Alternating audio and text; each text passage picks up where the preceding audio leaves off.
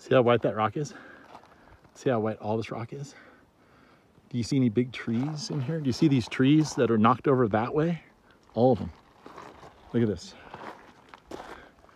What does it say when you've got a perfectly white piece of granite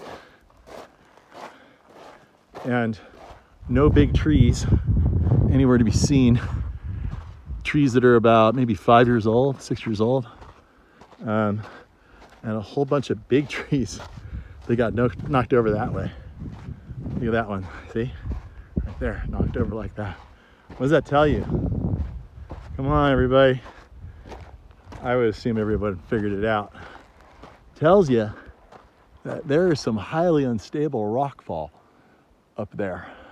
See all that white? Those are fresh, that's fresh drop. Where it's darker, stains on it, it's been there for a long time. That white stuff dropped in the last 5 years, and it dropped a lot of material. It doesn't look very big up there, but it's gigantuan.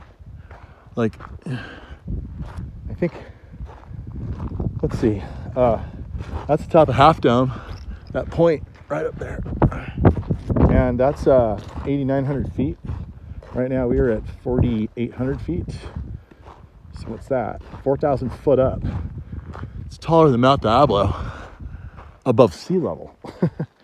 Anyway, so it's way up there. The scale is really confusing here. But all this material came down here, and I'm glad I wasn't here when this rock, or even these rocks, came crashing down. But this is brand new. I don't think this was here the last time I was here. I think this is a brand new rock fall and a huge catastrophic fall. But it makes for quite a need for sunglasses. It's pretty bright. You can see over here where the rock fall ended. See, it's all white up here. This massive amount of rock came down, hit everything, took everything out, all the trees, everything. Look at all the trees that got wiped out. They're all facing the same direction, downhill. But you can see where it stopped, and all of these big trees survived. Look at this. There's the forest over here, uninterrupted. And I guarantee the rock won't be as white.